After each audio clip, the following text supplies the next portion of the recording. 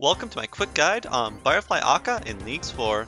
We'll be showing a very easy free tick method, as well as some more advanced 2.25 and 2.42 tick methods for the adventurous gamers out there.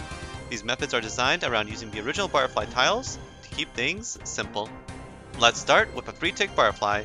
Start by signing up just like you would a butterfly in the main game. If you haven't done it in the main game before, you basically want to be at the south or north tile marker, and once Akkha is a tile gap away from you, rotate whichever side Akkha is not covering up. If Akkha comes at you straight on, you're in trouble, so avoid this. If it does happen, you can shift one tile over if there's time. I highly recommend using the true tile from Better MC Highlight for this. You can also start at the edge like I do here. Once again, just make sure Akkha's middle tile isn't aligned with you. If it is, just shift over one tile like so. Once you manage to properly start the cycle, all you need to do to free tick butterfly is run one tile over compared to a normal butterfly, like this. Normally you'd only be able to attack on the north and south tile, but this gives you an extra tick, giving you time to attack on the west and east tile marker, in addition to the north and south tile markers. If you don't have a Trident or Shadow to autocast with yet, you can manual cast spells while doing this. Note that since this puts you outside the quadrant briefly, be careful of Floor Special. If Floor Special is coming soon, you can do a normal 5-tick cycle on this side, like so. If you are feeling adventurous, there is the more optimal 2.25 tick method. For this one, I found tile markers far too messy from all the overlap of other quadrants, so I find it easier to just keep the butterfly tile markers we're all used to and work off of that. Basically what you do, start by just doing a normal 3-tick butterfly cycle until you get to a point you're running towards the 2x2 square of tile markers. At this point, you always run to a tile that's on the other quadrant and closer to the center of the room, regardless of if you're going clockwise or counterclockwise.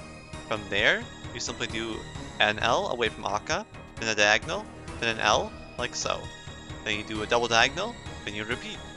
L, diagonal, L, double diagonal. L, diagonal, L, double diagonal. The same thing applies when rotating the other direction.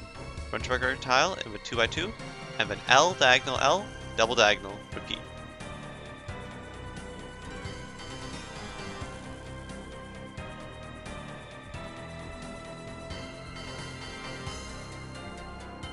If it helps, you can mark any tiles that give you trouble.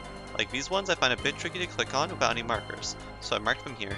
The other ones have either floor markings or tile markers nearby that make it easy to click on, but feel free to add or remove tiles to your preference. Note that after 80%, Akkha will become invincible if he steps out of a quadrant, so for this part you should do a 2.42 tick method, where instead of doing L diagonal L, you can skip a diagonal and go straight to a tile, like so, and like so for the other rotation.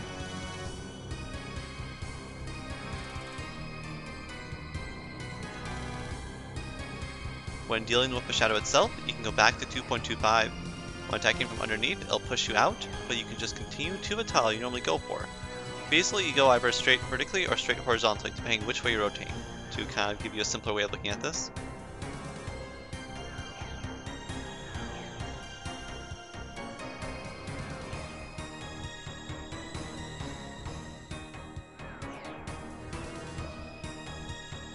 You can also do a 2.66 method where you skip straight to a final tile of the L diagonal L on both sides, if you find free tick too easy, but 2.4 tick and 2.25 tick too hard for you. I'll be putting both the tile markers with and without the red tiles in the description.